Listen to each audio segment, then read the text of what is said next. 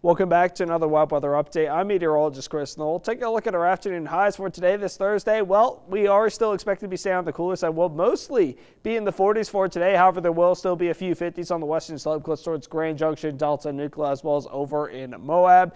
And those higher elevations are going to mostly be in the 40s. However, Aspen is not even expected to reach the 40s for today. We'll see several chances for some scattered showers moving to the western slope. Below 6,000 feet, you'll see these showers fall as rain. However, above 6,000 feet, you will see a little bit more snow and some mixed precipitation showers once we start looking at the afternoon hours. As we head into tomorrow, we'll see all of these showers dry up. We'll see clear skies move in over the western slope. Temperatures are still going to stay cool for Friday. In fact, Friday morning is expected to be the coldest morning on the western slope all week. And as we head into the weekend, high temperatures will quickly warm up. Morning lows are still going to stay on the cooler side. However, those will be gradually warming up as well as we head into next week.